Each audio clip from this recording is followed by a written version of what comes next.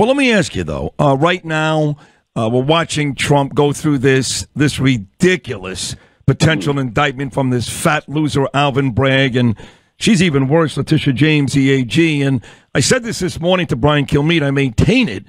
Maybe the least sympathetic figure in the history of the country, Donald Trump. Maybe the least sympathetic figure. But right now, he's garnering sympathy from a lot of folks, maybe even independents.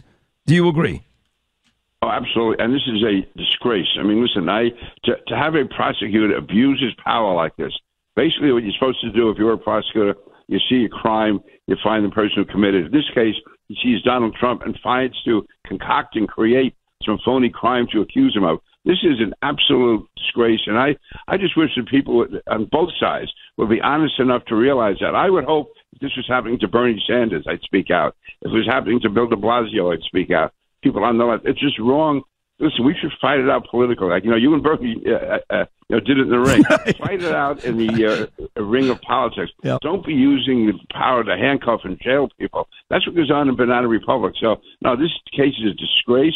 Now, I just wish that Donald Trump can really rise above this, show that that he's not going to get out in the street with them, because then it becomes 50-50 in the media. This should be covered 90-10 in favor of Trump if he just handles it the right way, shows some real class and strength.